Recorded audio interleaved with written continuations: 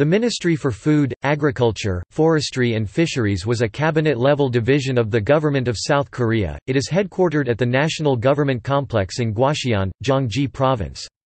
It was established with the founding of the First Republic of Korea in 1948. In 2013, it was succeeded by the Ministry of Agriculture, Food and Rural Affairs. In 2007, the minister was Park Hong-soo, appointed January 2005, a farm community advocate and former Uri Party parliamentarian from Namhae. The vice minister was Park Hae-sang. Under the participatory government of the Roh Moo-hyun administration, the MAF has been charged with helping to create a society of balanced development.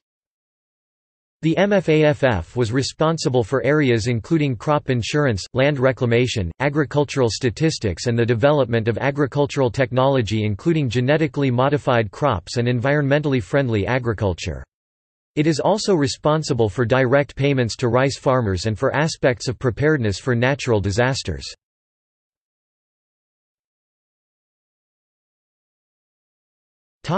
See also: Agriculture in South Korea, Government of South Korea, Korea Forest Service.